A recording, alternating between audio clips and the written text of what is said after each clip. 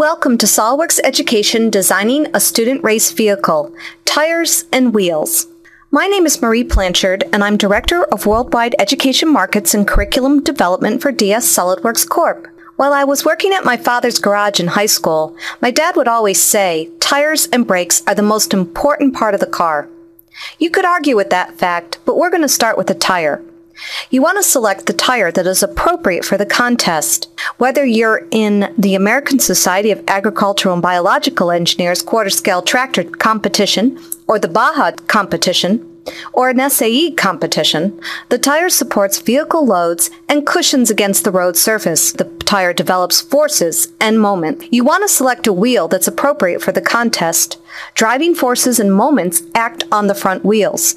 The wheel connects to a hub rotor assembly. So you want to think about the parts you will be connecting to as you create your first assembly. The hub rotor assembly connects to the wheel bearings, upright, and spindle. This leads to suspension design, so we want to make sure we recognize that the spindle will contain planes in the upright, planes to the tie rod, and the upper and lower control arm.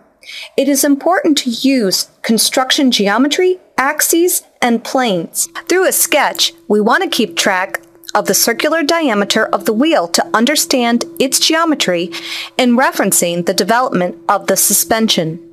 So let's start with the wheel assembly. Click New, double-click Assembly, browse, and select the first component. I am using the inner rim as the first component in my assembly. This is the foundation of the assembly. It is fixed to the origin. Right-click Float. Sometimes when you begin an assembly, you don't like the original position. Select Rotate Component, select the component, and select By Delta XYZ. Enter 90 to rotate the component about the Y-axis. Click Apply. Click OK. The wheel has been rotated, but it is free to move, indicated by the minus sign. We want to create mates to fix and reduce degrees of freedom. Select the front plane of the assembly. Select the right plane of the inner rim. Click Mate. Select Coincident. Select the top plane of the assembly. Select the top plane of the rim. Click Coincident. Select the front plane of the rim. Select the right plane of the assembly. Click Coincident. 3 mates fully define the rim. There is no longer a minus sign. Let's insert a reference axis between the right plane and the top plane. Rename Axis 1 to Wheel. We might use this a little bit later. The design library allows you to organize your materials into folders. Click Add Folder. I selected Tire and Wheel, which is the folder that contains all the information I'm going to use in this assembly. Click and drag in the outer rim. Notice that there are a series of holes on the outer rim that correspond to the holes on the inner rim. Click the cylindrical face of the outer rim hole. Click the cylindrical face of the inner rim hole. Concentric is selected by default. Click the green check mark. Click Mate Alignment to flip the direction. Create an additional concentric mate between 2 other holes of both the inner and outer rims. That way, you can verify that the holes are aligned. Select the cylindrical faces of the 2 holes. Concentric is selected by default. Click OK. Lastly, we require a coincident mate. Select the back flat face of the inner wheel and select the flat face of the outer wheel. Coincident is selected by default. Click the green check mark.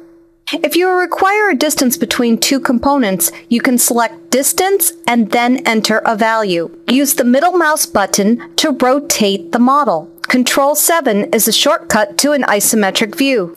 Click and drag the center hub in from the design library. Select on the face, right-click Normal to View. Notice how the center portion of the wheel has an additional pattern of 4 holes. This is where the wheel fastens to the hub. There is also the front plane that goes through the center of the wheel. Click the front plane. Click the right plane of the rim. Flip the direction. Coincident is selected by default. Click OK.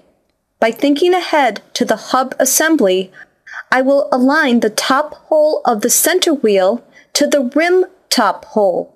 Select the cylindrical faces. Concentric is selected by default. Click OK. Now we have left is faces. Select the flat, circular inner face of the rim. Select the flat, circular face of the center portion of the wheel. Coincident is selected by default. Click OK. From the design library, insert the tire. Select the cylindrical face of the tire. Select the cylindrical face of the rim. Concentric is selected by default. Sometimes geometry can become so complex that you can't create one of the standard mates. In this case, I'm going to use a section view. With the section view, I can see the inside of the wheel and the inside of the tire. It is beneficial to utilize other types of view display, such as hidden lines visible, hidden lines removed, or wireframe. Zoom in to see how the tire will fit with the wheel. In this case, I am going to use planes to mate the tire to the rim. Select the right plane of the tire. Select the right plane of the rim. Coincident is selected by default. However, I want to use a distance mate. That way I can control the relationship between the two planes. You can flip the dimension if required. Enter a value, click OK. Display the shaded view, uncheck section. Display the axes. The wheel axes and the center hub axes I will use later. Click Save. Models and images are courtesy of the University of Manitoba Polar Bear Racing. Thank you from the SolidWorks Education team.